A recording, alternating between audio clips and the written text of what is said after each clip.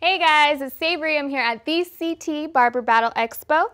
I'm going to be speaking with a lot of great people today, so you guys gotta stay tuned and we'll be right back.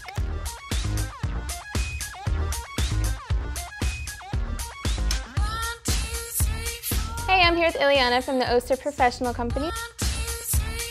To me, it's more than a barber battle. It's an opportunity for barbers to come in and show their talent. The CT Barber Expo has a very wide reach. It's to get the brand name out there and to connect with barbers. It is a very well-oiled machine. We honor being the official law firm to sponsor the event. And I look forward to, now that I know how big and how family-oriented is the event, I'm looking forward to not only support Connecticut, but hopefully we could do something nationwide.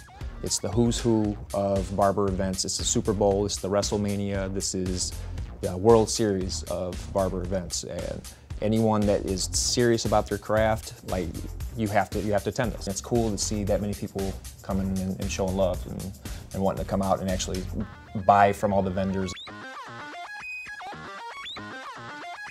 And without this event, I wouldn't have this self-cut system barber battle. You know, 3,000 people, come on. Yeah. You know, from all over the world, you know, and it's more about, you know, the promotion side of it, but at the same time, the networking side of it. So I'm very fortunate to be part of this barber battle event. It's a great way to get our name out there. Just being that this culture, the movement is moving so fast. So many new barbers are enrolling in schools all around the country. There's people that are motivational speakers off barbering, like it's changed their lives. I feel like the competitions are turning into almost a sport. Like, I could see a barber battle on ESPN one day and it wouldn't surprise me. You guys gotta come out here.